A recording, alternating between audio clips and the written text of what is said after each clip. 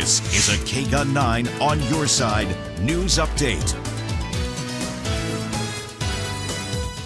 Well, those photos of the black hole we saw back in April got a lot of attention. It took years of collaboration from scientists around the world. One of them is actually a graduate student at the U of A. He played a pretty important role in helping speed up the data being processed so we can see these images with the naked eye. 9 On Your Side's Veronica Vernaccio explains how his research is only the beginning.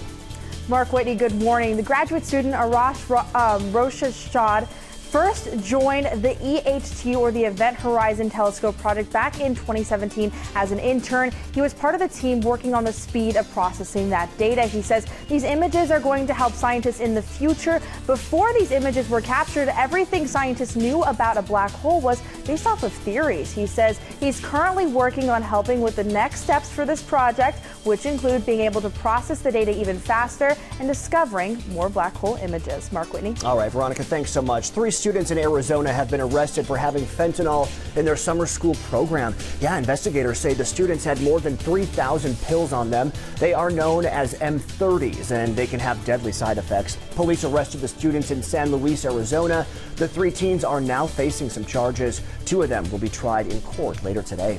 The Border Patrol chief for the Tucson sector says when lots of agents go to arrest large groups of migrants, it makes it easier for smugglers to move into the U.S. We recently sat down with the chief. Border Patrol says at one point infrared video showed 134 men, women, and children walking through a gap in the border fence near Sassabee.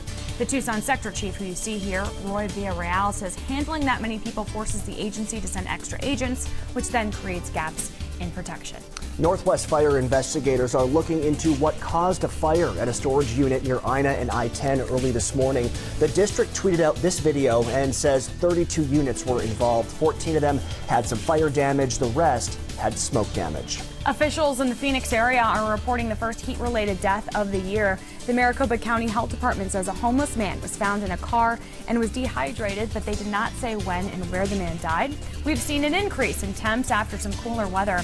According to the CDC, heat is the #1 cause of death out of all natural disasters in the U.S. All right, well, Taja Davis is here now. She's got a look at our forecast for the day and the rest of the week. Taja, good morning to you. Good morning, Mark and Whitney. And a hike in the temperatures is correct. We are going to be expecting 98 degrees for tomorrow and for Friday. And then check this out.